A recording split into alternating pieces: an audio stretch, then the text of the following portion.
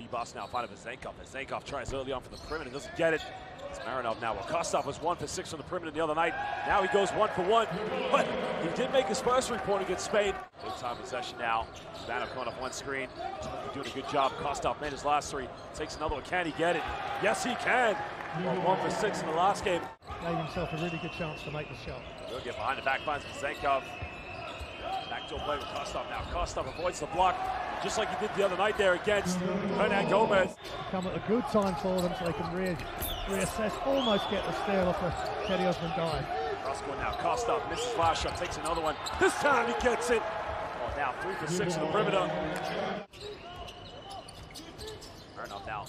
Picks up Kostov. Kostov 3 for 6. Takes it out. Oh, this guy is lighting it up.